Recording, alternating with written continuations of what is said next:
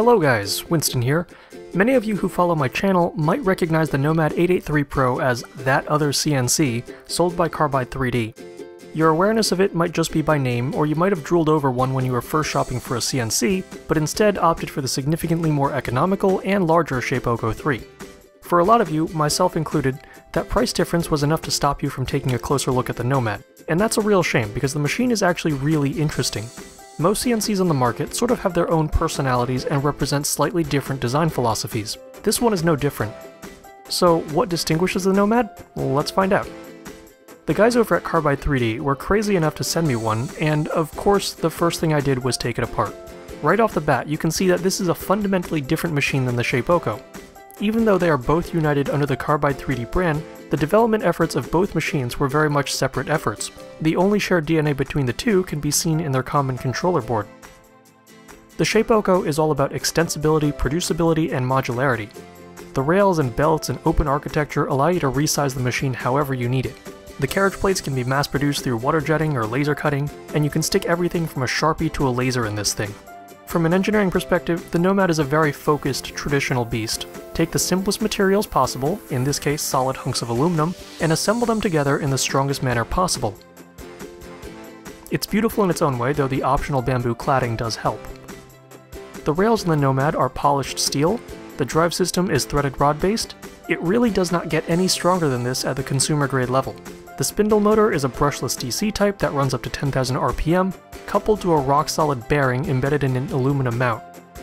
Built-in homing, tool length probing, and digital spindle control make this as simple as possible to set up and run right out of the box. It also comes with some really nice options for work holding. Overall, it's a very well thought out ecosystem. All of these contribute to the cost being greater than that of the Shapeoko, but it's also why it won Make Magazine's 2015 Digital Fabrication Shootout in the category for Best Desktop Mill. If you're anything like me, the specs and craftsmanship of the machine alone are enough to induce heavy breathing. But what if CNC porn by itself doesn't do it for you? What if you're actually a rational shopper and care about practical things beyond what the machine is, but also what it can do? Well, for starters, it's ridiculously accurate. The calibration of everything is incredible. The backlash is negligible unless you're a rocket scientist, and you'd be hard-pressed to find any flex at all in the system. It's also ridiculously capable as long as you follow conservative feed rates. This thing will cut through anything a Shapeoko can and more. Woods, plastics, non-ferrous metals, ferrous metals, they all cut so much more consistently because there's almost no deflection at the end mill. I wouldn't stick my neck out so far as to call it foolproof, but no other machine I know of enables this much capability for under $3,000. And if you're still hung up on that price point, let me do some market research for you.